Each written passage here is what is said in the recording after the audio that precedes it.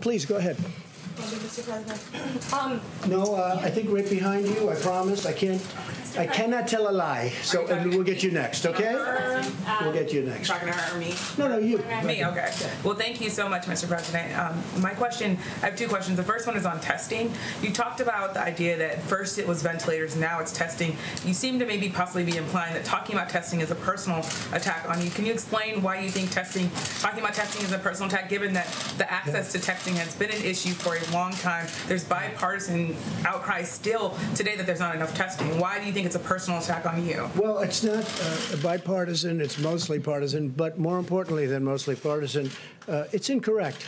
You have the experts. Look at these maps. I mean, you have the maps with so many different locations. In the case of, as an example, Governor Hogan, he didn't really know. It was very obvious to any of those listening on the call today, even though you weren't supposed to be on it. I'm sure that some of you were, or representatives were.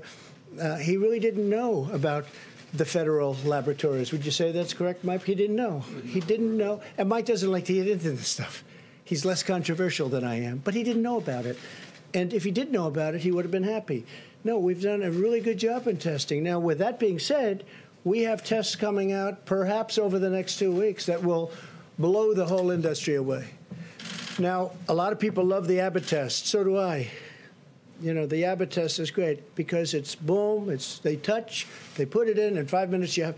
The problem is that doesn't do massive numbers like the big machine.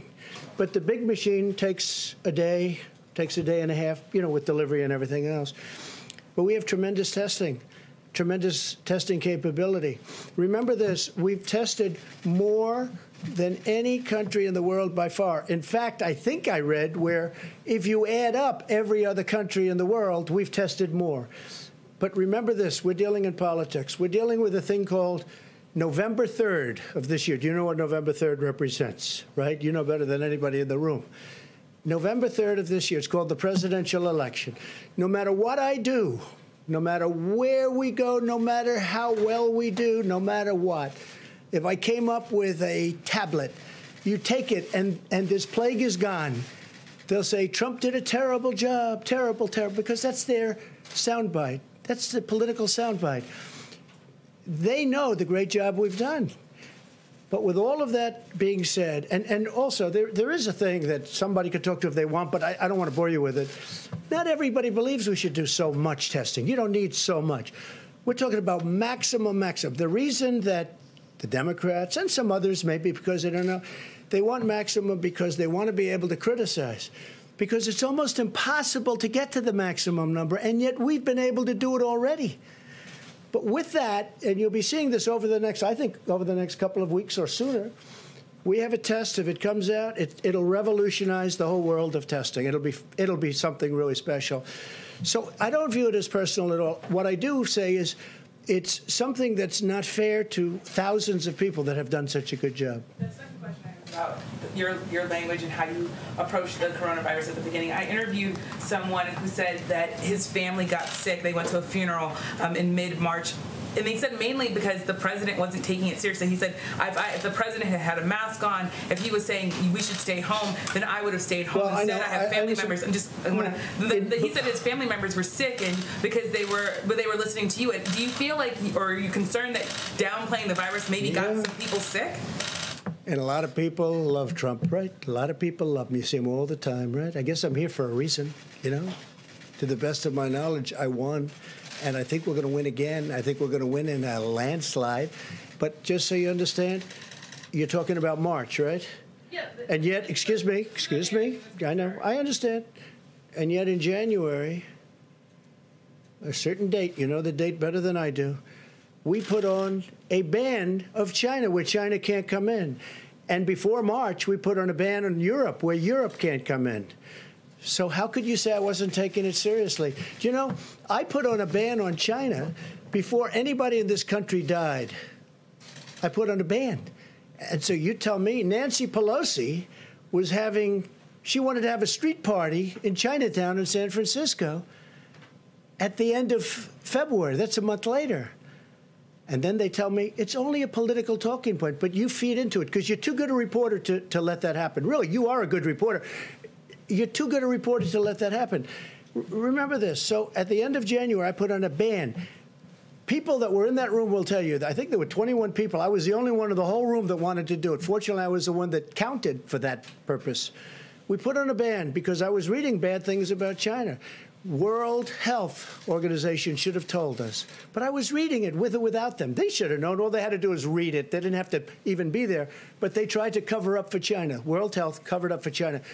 But no, wait. But you can't say this. Look, I put on a ban. In other words, I stopped China from coming to the United States. I stopped Europe from coming into the United States long before the March date that you're talking about.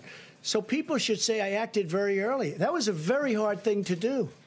Doing that was a very hard thing. I didn't want to do that, but I did it because I thought, and Dr. Fauci said that by doing it, President Trump saved tens of thousands of lives. So I did take it very seriously. You held rallies in February and in March, and there are some Americans. Oh, I don't know. I don't know about rallies. I really don't know about rallies. I know one thing. In February. I haven't left the White House in months, except for a brief moment to give a wonderful ship the comfort.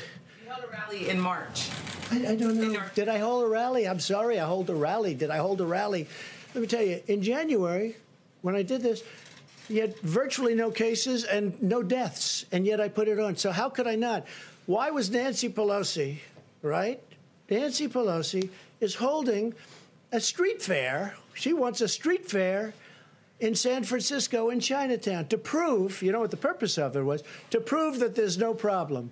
Many other politicians did the same thing and wanted to prove. Yeah. While I was, no, of course not. No. I've been, people are amazed at how early I acted, and I did act early. With that being said, it's very hard to say, let's close down the greatest economy in the history of the world. I had to close down, I and everybody else that works with me, and 300 and close to 350 million people built the greatest economy in the history of the world. Best employment numbers, best stock market numbers, best numbers in virtually every category, even good manufacturing numbers. The previous administration said manufacturing was dead for our country. Even great manufacturing numbers. And you know what? I did that, and somebody walked into my office and said, sir, you're going to have to close down the economy. You're going to have to close the country. But you know what I say to you? We're going to rebuild it. And we're going to rebuild it better, and it's going to go faster than people think. I built it once, I'll build it a second time.